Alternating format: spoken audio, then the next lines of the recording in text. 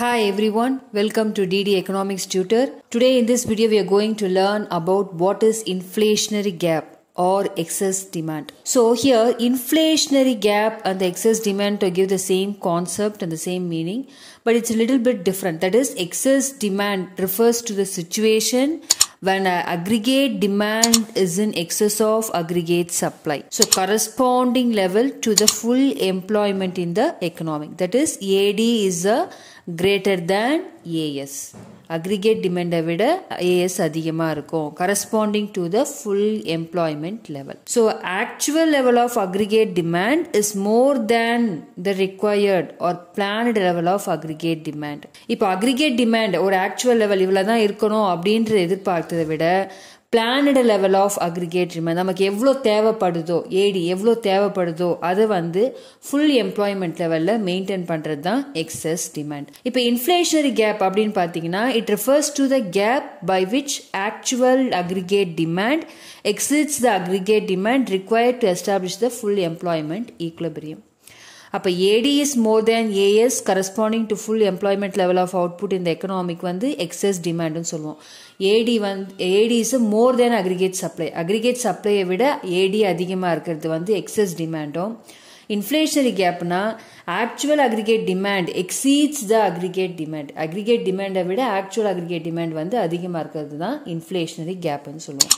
So the inflationary gap இந்த diagram பார்த்தீங்கன்னா இப்போ 45 டிகிரி நம்ம எடுத்துக்கிறோம், அது aggregate supply.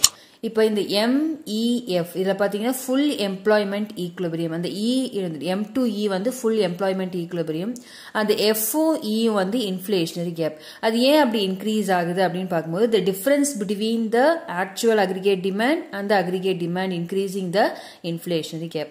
அப்போ அந்த point E is in a equilibrium. So it corresponding to the full employment of resources. அதாவது employment level வந்து full-ஆ இருக்குது அப்படின்றது அந்த point E. இப்போ desired aggregate demand curve corresponding to the full employment level of the resources, that is OM. இப்போ OM னா இது income, output, employment. அது x-axisல இருக்கிறது எல்லாமே வந்து full employment level of resources. So excess demand, அதாவது aggregate demand raises to AD1. இந்த next level அந்த ஐஃபன்ல போட்டிருக்க லைன்ல பார்த்தீங்கன்னா அது AD1. aggregate demand raise ஆச்சுன்னா ADலேருந்து AD1 raise ஆகும். ஸோ அப்போ அந்த இடம் வந்து excess demand அப்படின்னு சொல்கிறோம். அந்த excess demand தான் inflationary gap. So what are the main reasons for excess demand அப்படின்னு பார்த்தீங்கன்னா it increase in money supply in the economic. So which is due to the increase in household sector, அதாவது consumption expenditure, investment expenditure, that is producer sector, and government expenditure, that is government sector, and increase in export, that is rest of the world. அதாவது 4 components of aggregate demand ஃபுல்லாவே வந்து causes of excess demand. அதோட increase in consumption எல்லாமே increase ஆவறதுனால so it is a reason for the excess demand. So what are the impact of excess demand அப்படின்னு பார்த்தீங்கன்னா impact on employment, price level and output. So employment எப்படி impact ஆகும் அப்படின்னு பார்த்தீங்கன்னா if there is a full utilization of resources available in the economic, so then there is a full employment.